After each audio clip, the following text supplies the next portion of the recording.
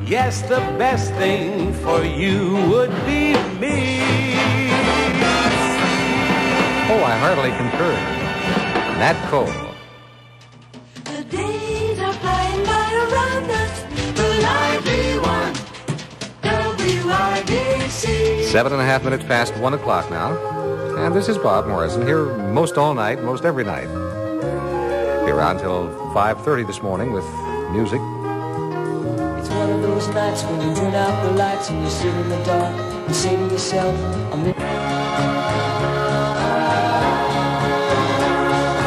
yes, love, you know I did before.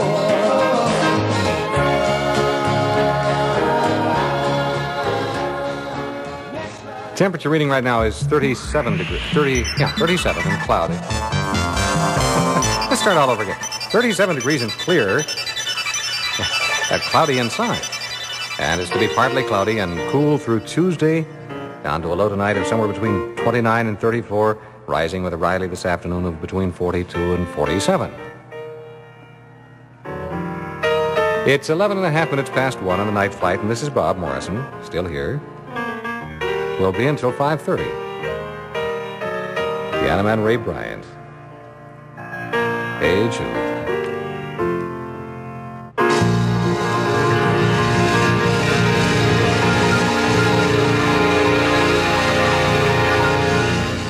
University of Texas at Arlington led from the first basket in overtime to capture an 87-82 decision over our Butler Bulldogs tonight.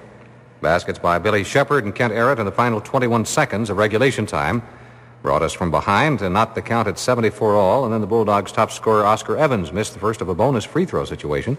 5 seconds remaining to throw the game into overtime. So, we've had kind of a rough season. It's our 11th loss in 14 games. So, them 87, Butler 82. Vincennes University, the nation's top-ranked junior college basketball team, powered past Ohio Valley College 87-72 at Parkersburg, West Virginia. So the victory leaves the Trailblazers a 12-0 season record. Notre Dame grabbed a 5-4 hockey victory over Cornell at South Bend. Paul Reagan scored the winning goal with 51 seconds gone in an overtime period. Hey, don't forget the big IU-Purdue battle for the WIBC Flying Purple Puck coming up next Sunday. Yeah, that's good hockey. Annual collegiate hockey battle. Have the special exhibition game.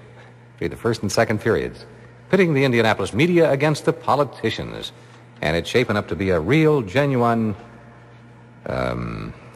fiasco. I think it really is.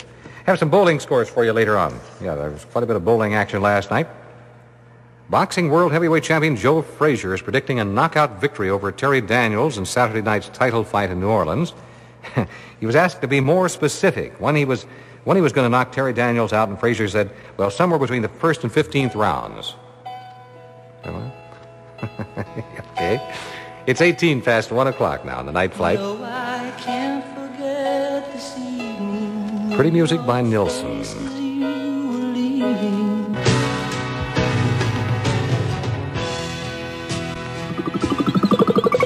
People listen to WIBC. And WIBC listens to people. Because they were deprived. They got a song about it. What was it? And West Side Story, Depraved on account of we're deprived? Peter, Paul, and Mary. All my bags are packed. I'm ready to go.